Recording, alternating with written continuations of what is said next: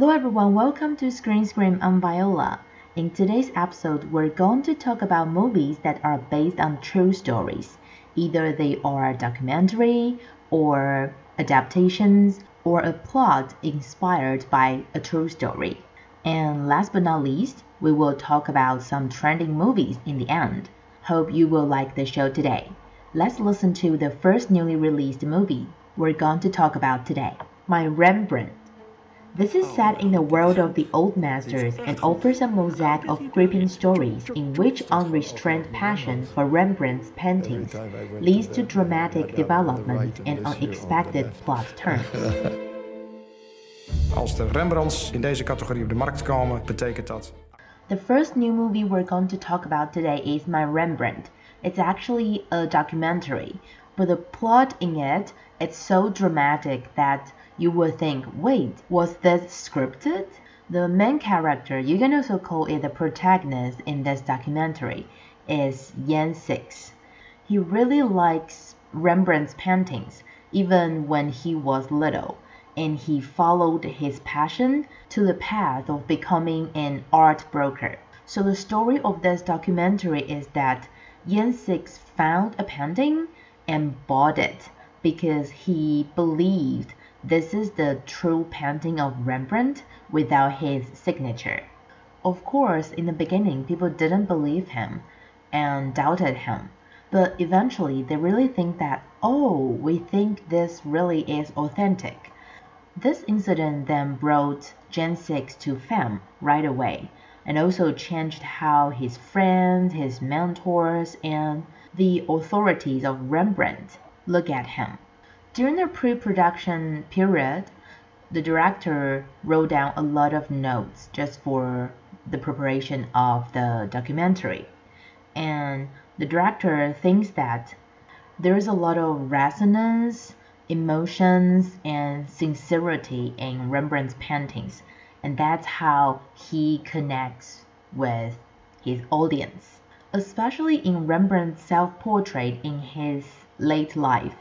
His observation and his painting skills really tell people how imperfect life is. This is also a very important theme of this documentary. So the director started to do research on the importance of Rembrandt since 2016.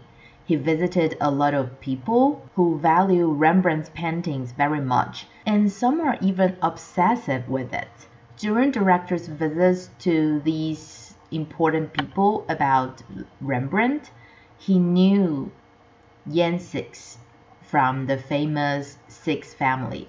At the time, Jan Six was trying to get rid of the pressure from his father and the tradition that he has to inherit the family business.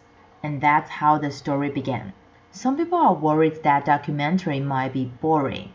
But after I read the introduction of My Rembrandt, I realized that it sounds like a very interesting movie. So I think if you're interested in paintings, you might love this movie. And now let's move on to the second new movie, which is also based on the true story. Spencer. During her Christmas holidays with the royal family at the Sandringham estate in Norfolk, England, Diana decides to leave her marriage to Prince Charles. Then she's late. Yes, she is late. The second new movie we're going to talk about today is Spencer, based on the true story of Princess Diana. The actress who portrayed Diana in the movie is Kristen Stewart. If you still remember when Kristen Stewart was still playing the Twilight Saga, people criticized her for having only one facial expression and she never knew how to close her mouth, things like that. But actually, she started acting when she was little, so I think it might just because at the time she was a teenager herself and the character Bella was exactly how she portrayed. She's a little bit confused, not so confident, or Kristen Stewart was just trying to try out different ways of acting and the one in Twilight was a failure. However, in Spencer, her acting skill is highly appraised. It's not only critically acclaimed, but also aiming for different best actresses in different film festivals.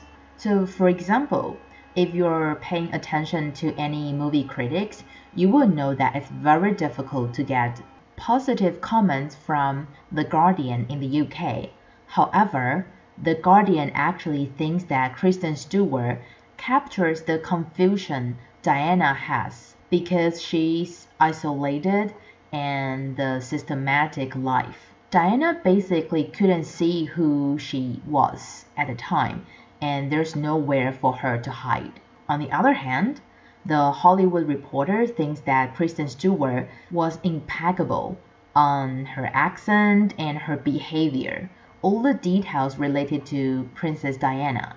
In some interviews, Kristen Stewart said that she was so into the character that sometimes she would even cry for the fact that Princess Diana is already dead.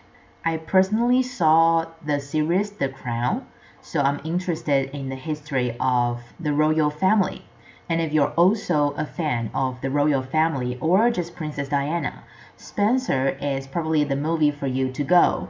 And you know, between November and February is the season of Oscar, so it's really worth it to watch any movie that's gonna be seen at the Oscars. Before we move on to Top 007, let's review what we had from last week.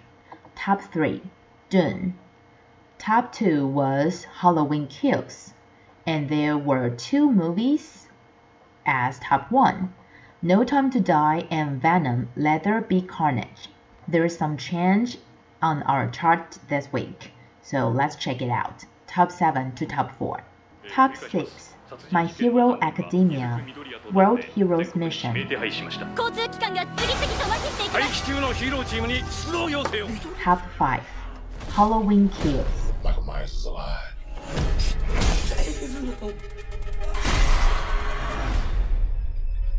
Top 4, The Falls. 我妈妈还会好吗？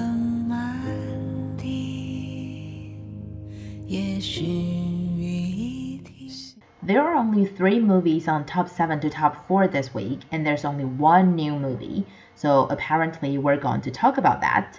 The Falls is a Taiwanese movie that was released last week, and from friends who already saw it, the opinions are pretty diverse. Some friends think that the protagonist, Elisa Jia Jingwen, is really good at playing characters with weak mental health.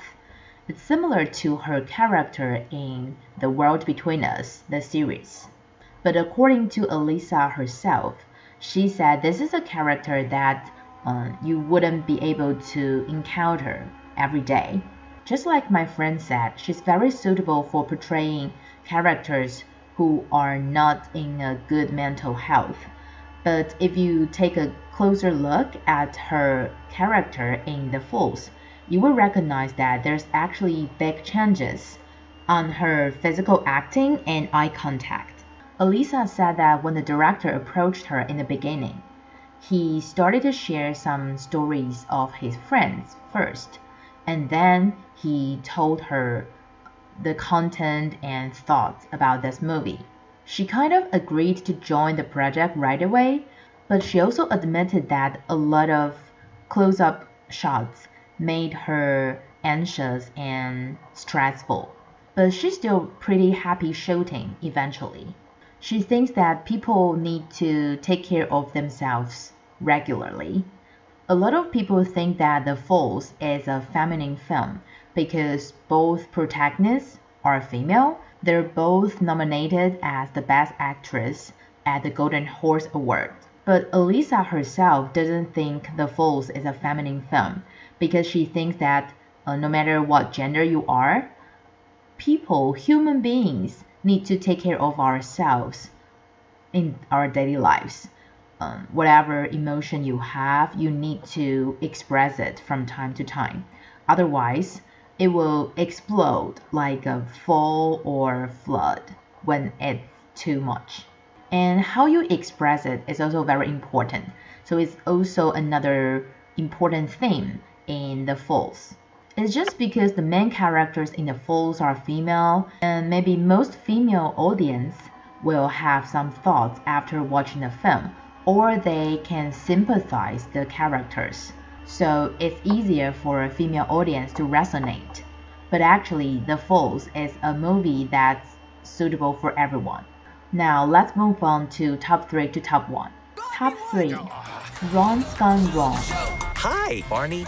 I'm your best friend out of my box. Top 2. No Time to Die. Where's 007? I need a favor. Top 1. Dune. Duncan, can I trust you with something? Yes, always. You know that. I've been having dreams. Venom. Let There Be Carnage. Good evening, Eddie. Hey, Mrs. Chen. Good evening, Venom. Mrs. Chen. We have a new movie this week on top 3 to top 1. That is Ron's Gone Wrong. It's an animation. And wow, No Time to Die and Dune switched positions. I'm very surprised that Venom is still on top 1, but whatever. Dune got up because it was just released in the US last week, and therefore I'd like to talk about it today.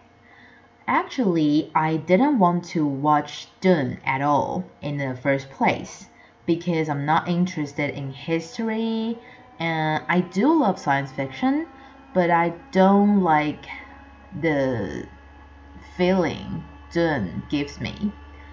But after it was released like 1 or 2 days, friends who went to see it all told me that, oh, you should watch it. You probably will like it because they know how much I love stories like The Lord of the Rings, and Dune is definitely one of the epic movies. But you know, a lot of people say that it's a movie version of Game of Thrones, and I'm not into that. I didn't watch it at all. First of all, it's history. Secondly, I don't like stories about families winning power over each other. They're just so boring for me. And after watching Dune, yes, that's exactly what I felt. But I do think the movie is great because the score was awesome and the view in the movie is impeccable. So I started writing about it. While I was writing, I was doing research and I realized, wow, this is actually an interesting story. And Dune Part 1 is just a 2.5-minute trailer for the whole universe. So I ordered the box set of the English and Mandarin version of the novel right away. So it's crazy, I know. But that's just how I wanted to understand the story after I watched it. And I think that's the magic of Dune. Yes, it might seem a little bit boring for the first episode in the beginning, and there are a lot of names that are impossible to be remembered at the first place. But if you know that Dune actually inspired a lot of different science fiction later, you will want to know how the world, the universe, was established. And it was just announced a few days ago that part 2 of Dune is to go. So if you're a fan of Dune or you're not yet, but you do love science fiction, I recommend you to watch Dune. And maybe we can talk about it more later in the future episodes. That's all the time we have for today. If you like the show, please like it and share it for us. Remember to tune in same time next week. I'm Viola. See you next week.